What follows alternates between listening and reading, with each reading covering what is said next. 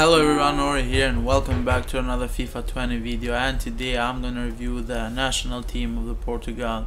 They are a fantastic team to use, one of the best national teams out there, one of the most OP ones. Keep in mind, as I always say about national teams, the players that may be during the time that I'm recording the video may not be during the time that you're watching the video, so different players are selected at a different time. So the formation that we're going to use is going to be the 4-2-3-1 narrow, a great formation which fits perfectly to this team.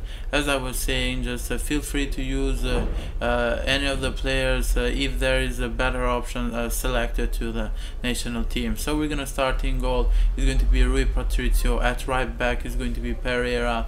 Pepe is going to be our center back alongside with Diaz. They are great center backs, but not the fastest.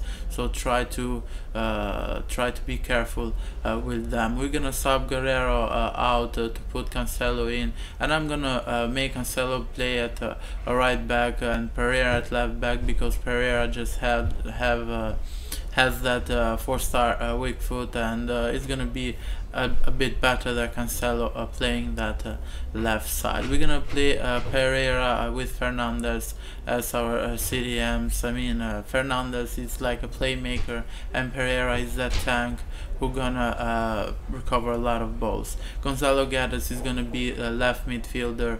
João Moutinho will be subbed out because Wonder Boy João Felix is gonna be our cam, and Bernardo Silva is gonna be our right cam.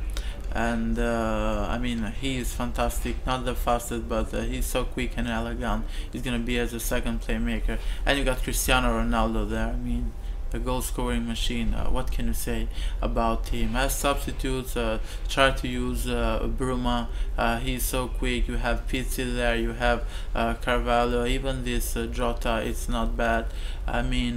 Portugal, it's a great all-around team who can do it all. Going at tactics, we're gonna use balanced with 5 deep 5, and with 5 and players in the box 5, with corners and free kicks to get in behind. Stay forward for your striker, stay forward for your cam, which is João Felix. Do not touch Bernardo Silva and Guedes, leave them at default. Going at Bruno Fernandes, just leave him at default. We want him to be that playmaker. And going at Pereira, cut past in lane, stay back while attacking, and cover center. We just want him to be our CDM there to be a shield, so he can help us defensively. Stay back while attacking for both of our fullbacks. We're gonna go into a game and we're gonna try this team out. Let's go.